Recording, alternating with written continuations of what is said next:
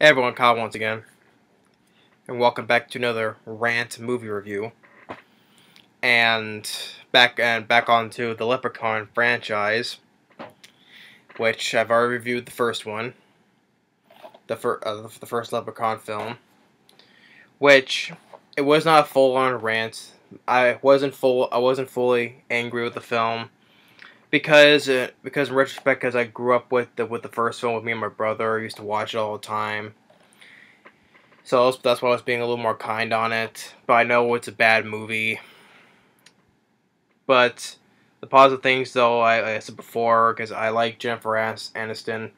It was her first film, and I liked her in the film, and same with Ken Olant from the original April Fool's Day.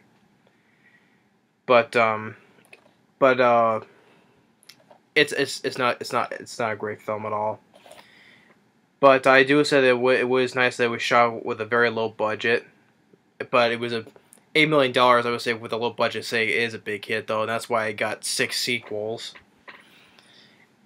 And Warwick Davis, like I said, even though he does look the part in the costume of him looking like Leprechaun, the makeup, what I thought was decent, though. But he's not that really all that great as a Leprechaun.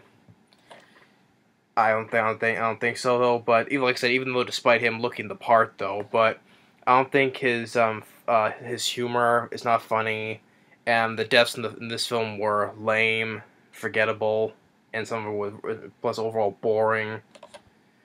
So,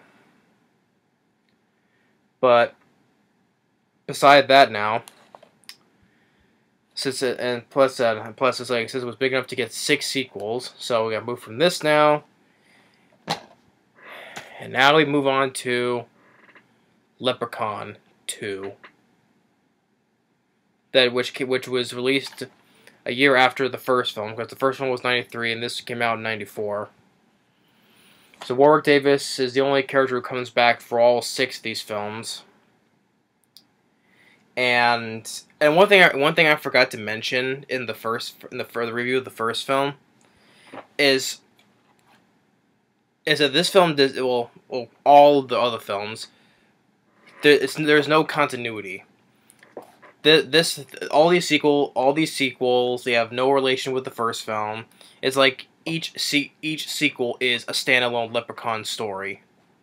So like how the first film ended when the Leprechaun blew up in that well after being shot in the mouth with 4-leaf clover. It was melting and he exploded in the well, and then it's him said, "I will not rest till I have me gold, and curses us this well that me still shall dwell, and find the magic that break the spell." So, but starting with this film, no relation to the ending of the first film. It ignores it. So yeah, in each ending of each sequel is a standalone Leprechaun story with has no relation with any of the films. That's why I forgot to mention the first film, because I forgot no sequels has no relation with any of the films. Or endings, whatever. Except it's just Warwick Davis as Leprechaun, that's it. But then you get this film, which I said that the ending of the first one review. The sequels are much worse, but this one is even much worse than the first film. This one was much worse than the first film. And I would say it's hard for me to say if this is the worst one in the franchise. There's other ones that are much worse, which I'll get to though. But this one totally sucks. That's what I can say. This why I was being much more kinder on the rant of the first film though, because it was like I said before. But this film I'm not being kind on it because this film sucks so much. And for some reason, and this poster is really deceiving, is because you see him holding a candle, which he does not in the whole entire movie. He does not hold a candle. I don't know why that's been thrown in there. And maybe I don't know. But I don't know why they threw in there. Always him holding the candle. And this was the only sequel that was released in theaters. The first one made $8 million, and this one was released in theaters in '94, and this only made $2 million. and has a bigger budget than the first film, which is only also like $2 million. I don't know how this film has a bigger budget, even though it's a small budget like $2 million. I don't know how, because it looks the same to me. It looks like it's like the same budget as the first film. I don't see how it costs $2 million. But yeah, this is the only one that was released in theaters. The rest were directed video. And this film was panned by critics and has way lower ratings than the first film. Like the first film on IMDb has a 4.6 on IMDb, and then Rotten Tomatoes thing was like a 23%. Well, this one on IMDb has a 4.3, which I think it deserves lower. But this one has a complete 0% Rotten Tomatoes, and I think it does deserve it. In fact, the sequels from 2 to 4 have 0% Rotten Tomatoes, and they all deserve it. So yeah, this one is 0% Rotten Tomatoes, including 2 and 3 and 4, and they deserve it. This one deserves it. And also the thing is, it's weird that the director of this film is Rodman Flender, which he actually directed a film that I actually like, and it's called Idle Hands, which I think is kind of weird though. But that film was also a horror comedy, so he's directing this film a horror comedy. Idle Hands actually stars the guy from the first Final Destination, the lead. Devin something, I forget the guy's name though. But he was the first he was the lead in the first Final Destination film. And it also stars Seth Green, really enough. I like that one though, but it's much better than this one. In fact, yeah, I said the first one was much better though, but even though that's not saying much. But yeah, I thought it was kind of weird because the guy who directed Idle Hands directed this film. Oh wow. And what also makes the film even worse that the cast sucks. Well, the human cast, they're much worse. They're much worse than the cast in this film. Like I said, Jennifer, like most of the pretty much all the cast in the whole series suck. But as before, Jennifer Aniston and Ken Ola were the only two characters that were likable, at least to me though, because all the cast in these other films sucks. Like the lead guy and the lead girl, I think they both suck. And I don't know whoever these two people up here. I don't know what they see any good in this film. On the back here it says this one from LA Times, better than the first. I disagree with that. The first film is not great, and it's bad though, but it's still better than the first film. So I don't see that at all. And then this one, this guy from World of Fandom, he's meaner than Freddy. Like right here, see here? I'm not lying, it just says right there. He's meaner than Freddy. Bullcrap. Absolutely bullcrap on that. Freddy Krueger is way better. Like, Freddy Krueger is up here, Leprechaun's all the way down here. Meaner than Freddy. I just have to laugh at that. Because that's a complete and utter little bull. Freddy Krueger is a way better villain than this. The Freddy Krueger, I would say, can kick the Leprechaun's ass, despite his magic powers. Hey, Freddy Krueger has powers as well. Freddy Krueger can kick this Leprechaun's ass. So yeah, me and Freddy, yeah, right. And so, okay, so it opens up like a thousand years ago. The Leprechaun, like I said, no relation to the first film. I guess they're just pulling ideas out of the hat. So they decided to go 1,000 years ago. There's this guy who's basically his slave, because he has this gold thing around his neck. He's like this leprechaun slave, and now it's his birthday, and he wants a bride.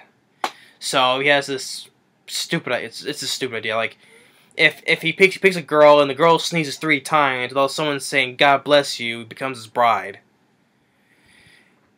It's so stupid. I don't know what idea came up with that.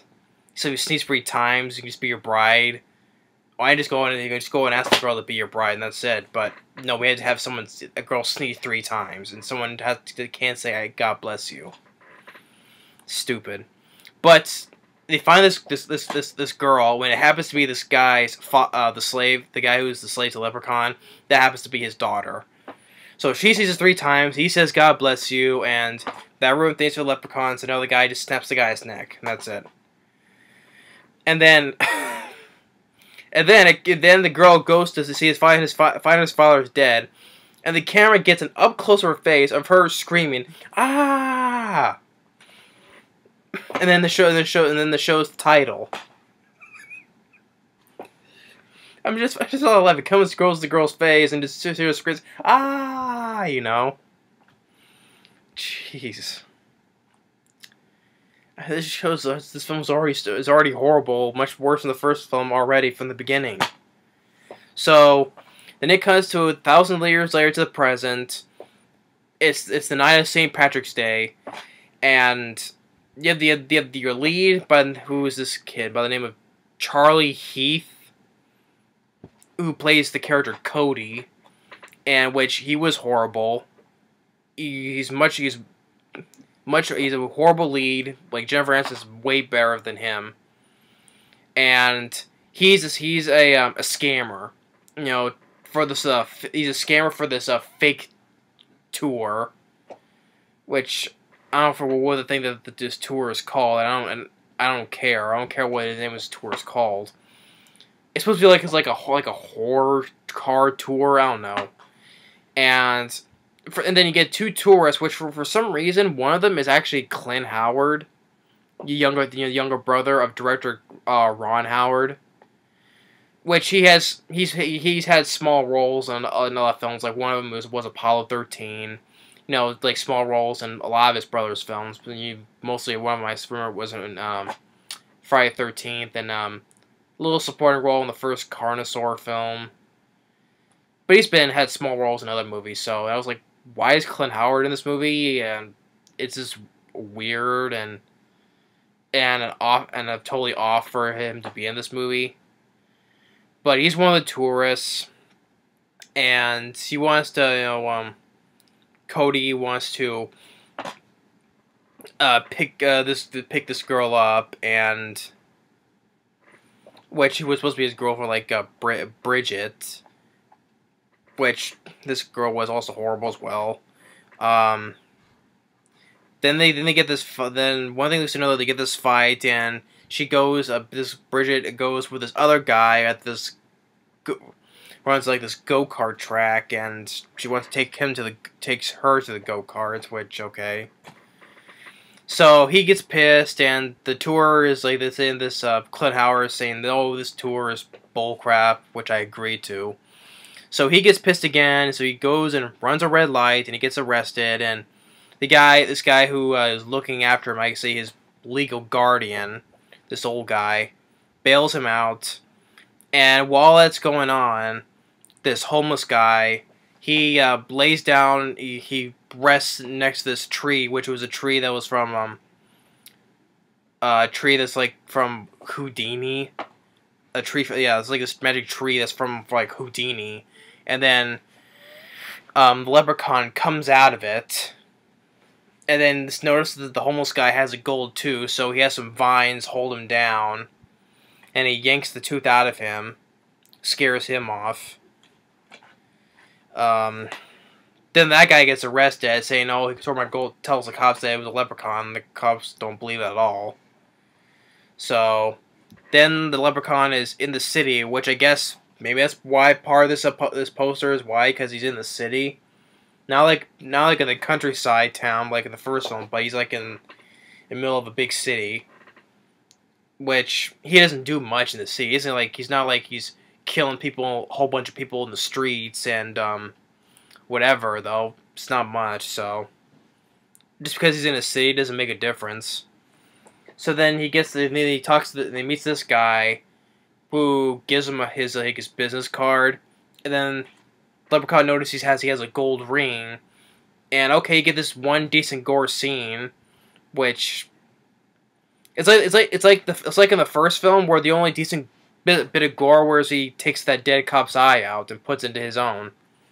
That was the only goriest thing in the film, and it wasn't much though, but it was like the only single piece of gore. And you get this one single piece of gore right there is where he just rips the guy's finger off. And he got a bad pun, him saying, "finger looking good." Bad pun. So after that, I guess somehow he finds where the girl lives, and then this other guy that took her to the go-karts, drops her off at the house, at her place, and then 5 seconds later, where he thinks he sees her in the garage, he walks up to her, but it's a holographic projection of the girl made by the Leprechaun. And then, okay, this is one thing I would say is kind of weird, but it's also very noticeable. Where, okay, you tell the girl is gonna take her shirt off and show her her boobs and all that, but it cuts to first it cuts to her taking her shirt off, and then it cuts to the chest part of the girl, and I can see that's probably I can tell that's probably not her, because it cuts to her head up here, then another shot cuts to her down here. The guy looking at, and I don't know why you need a body double for that. I don't know why you can just show her full figure. I don't know, but it's another holographic projection of the girl, which is actually the guy's looking at is a lawnmower. And yeah, it's actually a lawnmower. He's actually looking right into the blaze, but he thinks it's the girl. And the girl says, "Kiss me," and this could have been a pretty good gory death though. But where the guy just how the lawnmower just goes into the guy's face though, but it turns into another lame death because it cuts away to a shadow because on the wall. It just shows a shadow on the wall, and you see some blood spurt out, and that's it. Okay, that could have been a good gory death though, but it has to cut away to a shadow. I mean, why they could not afford to put that on the screen? I mean, you got a low budget, you can actually make that work, but no. So you get another lame death, and then Cody comes by with flowers. And then the Leprechaun starts making her sneeze 3 times, and by the third sneeze, the Cody actually starts to say God bless, but he gets trying to get strangled by the phone cord, and then see the Leprechaun. Then the Leprechaun drops pans on him, and then she tries to get. Then Bridget tries to get out, but the dead guy is right there hanging. Then he gets his pot of gold and gets that golden thing that the guy wore at the beginning with his slave. Throws that on her, and then she tosses his gold pot aside, tries to get all of it. But one gold coin happens to roll to Cody being knocked out though, and he has it. And then he throws in a fire poker at him, and it burns his hand because you find out that iron hurts him. Because it's like a myth where iron burns fairies and other magical creatures. So yeah, so he throws a fire poker and it burns him, or hurts him, whatever, and then transports him and Bridget to his home, which is underneath the tree of Houdini, where he has his home and stuff. And Bridget tries to get out, but it's no good. And he notices and Leprechaun notices he's missing a gold coin. So he goes out to Cody and he takes it to in which because the police find the dead kid and Bridget at the house, and Bridget is gone. The police think that Cody is the one who did all this. They think he murdered that kid and for Bridget disappearing. But he didn't do it. So he talks with his legal guardian named Morty. Tells about the gold coin and Leprechaun. He says the leprechauns don't exist, but Leprechaun says that leprechauns don't exist, and hits him. Then Leprechaun gets a bookshelf falling on him. And they get up from the fire escape, and there's some iron bars. He grabs it, and it burns his hand. Leprechaun burns his hands because it's raw iron. So they go to this bar, and then Cody has to go to the bathroom, and as he's in the bathroom where he thinks it's a leprechaun, the leprechaun is there, but it's actually another little guy dressed as a leprechaun. And actually, really enough, that's that guy who plays this other leprechaun. That's actually the guy from Bad Santa who plays with Billy Bob Thornton, who actually is playing one of the elves in the Bad Santa. I was like, really, that guy from Bad Santa's in this? And he's selling milk chocolate coins. Like, yo man, you want me gold? Here, it's real milk chocolate. And then he gets like this creepy ass looking smile. Like, I just have to laugh because it's just weird because he's offering him chocolate coins, while he's going to the bathroom and leaving, and give him that creepy ass looking smile. This film is so much worse than the first film. It's not even funny. I'm laughing because it's not even funny. And this is so much worse than the first film. God. And so then the leprechaun is there, and Morty gets an idea to try to get the leprechaun drunk.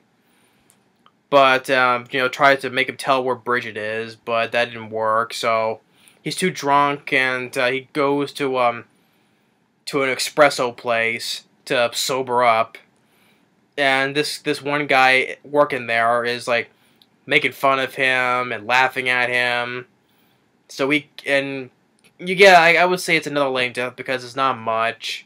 Where he sticks some forks in the guy's hands, and this espresso machine he makes where he gets projects his hot steam right in the guy's face, and the guy's face is all burning up and messed up, bleeding out. Kills him. So they get an idea to Sandy. Why I'm saying that? Cody and Morty. They get an idea to trap the leprechaun and put it in this safe where the go-kart tracks are, because it's a raw iron safe. So they plan to trap the leprechaun in that. And then this leprechaun scares away this dog. Goes bah, scares the dog away. Then he gets tricked. He gets put into the safe. But then the guy Morty, stupid idiot, where he locks Cody in the closet, and he messes up the plan because he gets too greedy. Real greedy, because since he's caught, he gets 3 wishes. And his first wish is for the leprechaun's gold. So he says, oh, where is it? And the leprechaun says, oh, it's coming. And you get this silly looking scene where the guy gets the gold, all his gold though, but it's in his stomach. And you see his stomach expanding as the gold is growing inside of him. Yeah, it's a practical effect though, but it's really lame. And I'm thinking, okay, his stomach is expanding. That's it. Yeah, usually sometimes like I said, practical effects is good in horror films though, but if the film sucks so much, practical effects cannot save the movie. So yeah, it's a lame looking effect where the guy's stomach expanding because the gold is in him, and he wishes for him to get him out, but he can't because he's in the safe, so he has to do it. Lets him out manually in the safe, and he tells him to get it out. And of course, when he tells him to get it out, of course, Leprechaun uses his long ass nails and just slices the guy's stomach open, takes the gold out of him.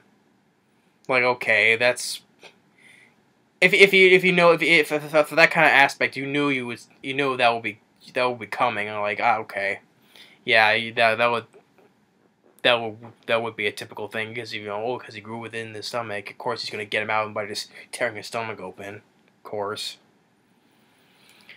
But so that guy dies, and then this cop that showed up earlier, thinks that Cody did it. Takes him out. Then the leprechaun in this go-kart runs this cop over, and it's not much, you know. He hits him once, but he runs him over a second time, but you don't see it. It just goes to the leprechaun's up close of his face as he's laughing. So that's another lame death. I mean the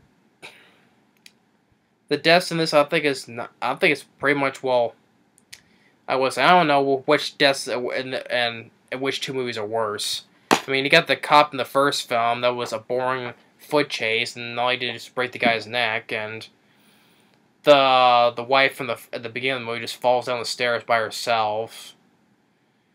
Maybe I guess the deaths in this are boring though, but the deaths in this film are boring though, but in this film it's just laughable and it's lame.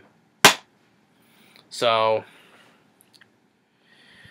after that, he tracks down the leprechaun in the tree, and you think it's supposed to be scary because, oh, he's in caves, but it's not. And he gets attacked by a skeleton. Then it's lame anyway as well. Oh, he gets attacked by a skeleton, that's it. It's not much.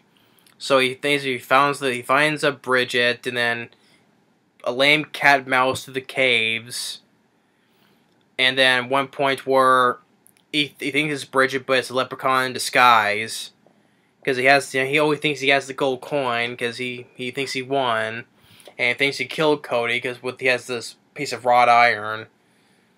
Thinks he killed him, but Cody, he tricks him, stabs him right here, and, oh, the reason why it didn't work, oh, I forgot to mention this, because, so lame, I forgot about this, because, speaking with the gold coin, while Cody was at the racetrack after Leprechaun killed the cop, he falls to the ground, and he says, you know, you have to kill me if you want your stinking piece of gold, and he drives a go-kart, and it goes right through him. He goes right through Cody because he has the gold coin. And I'm thinking, how does that work?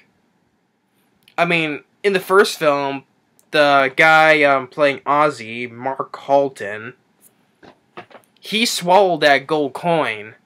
So, well, like I said, each film has no continuity or any continuation from each film, so everything is like refreshed, so you could throw in dumb ideas right out of the blue.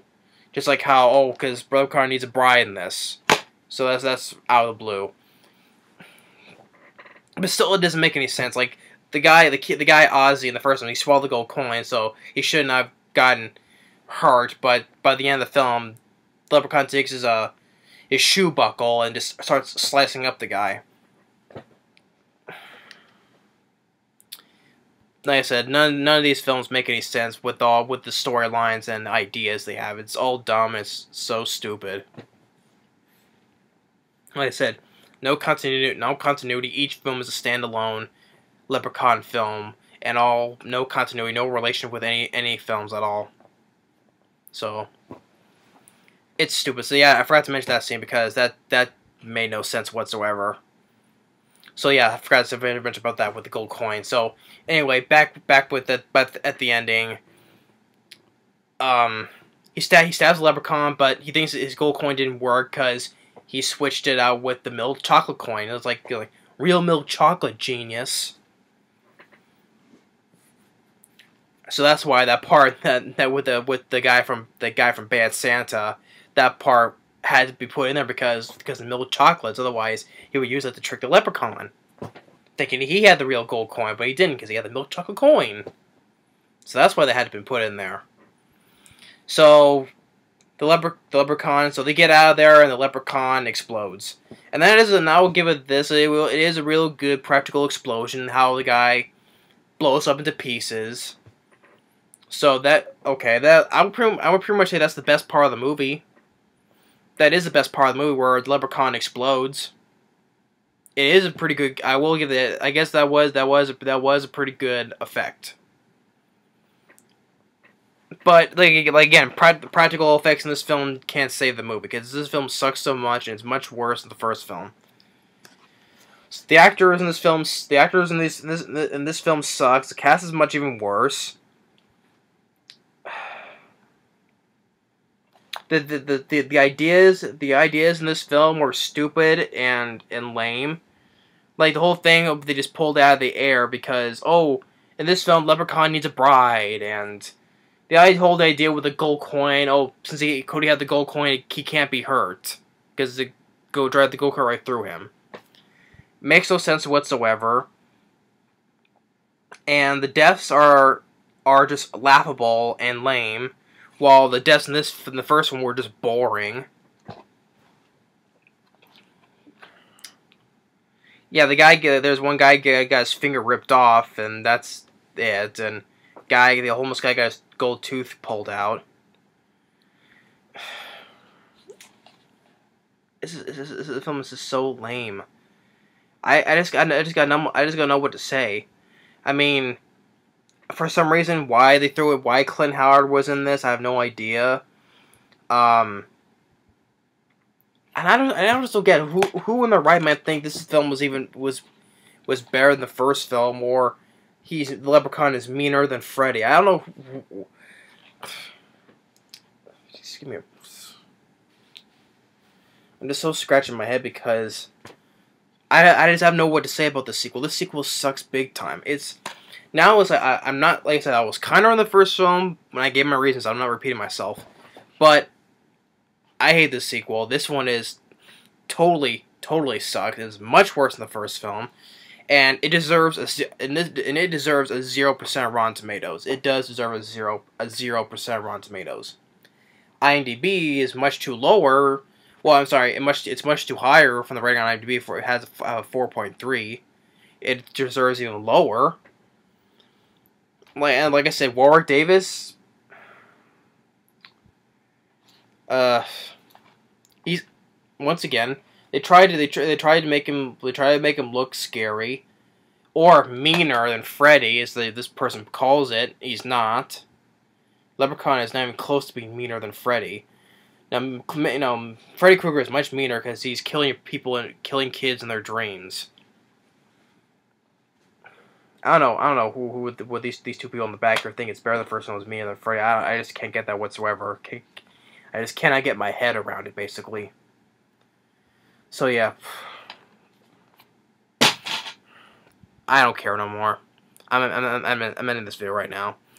The film sucks. I mean, like I said, Warwick Davis, he does look once again, having him look in the part of the Leprechaun and good costume and makeup design doesn't mean he can't, the character itself is not great. The humor once again sucks. The deaths are lame. Practical effects okay, decent, but can't save the movie. The deaths are lame. Jokes are lame, bad puns, everything in this movie sucks. Besides the best part of the movie where the Leprechaun exploded. Everything else in this film sucks. I got no worse. The two leads are horrible. The guy who played Cody and the girl who played Bridget, they're horrible. Much worse. Generally, Jennifer Aniston and Ken Lola, they're still the only two likable leads in the Leprechaun franchise, without a doubt. Because I like those actors, and they're still the best leads in all the other human characters in the franchise. For the leads, the two leads in this film were horrible at best, and it's much even worse than the first film. And so I have no words to say about it. So that's it. And plus, and it's also 85 minutes, so it's a few minutes short in the first film, but it doesn't matter. The pacing in this film sucks. But the guy who directed Idle Hands is a much better movie from this director. And like I said, this is the last film last Leprechaun film that got into theaters, and it cost $2 million and made $2 million.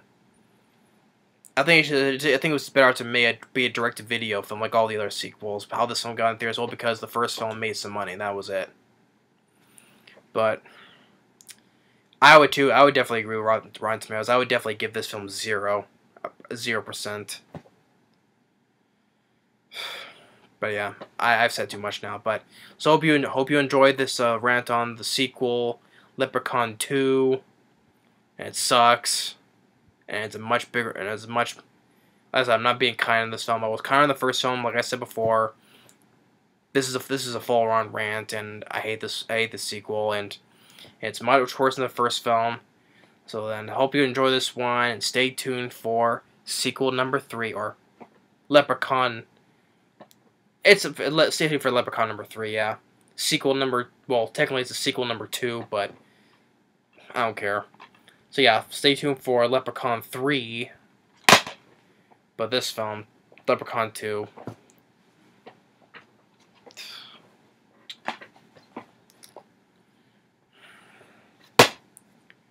I have no words to say. Thanks for watching. Stay tuned on my next one on Leprechaun, my rant on Leprechaun 3. Later.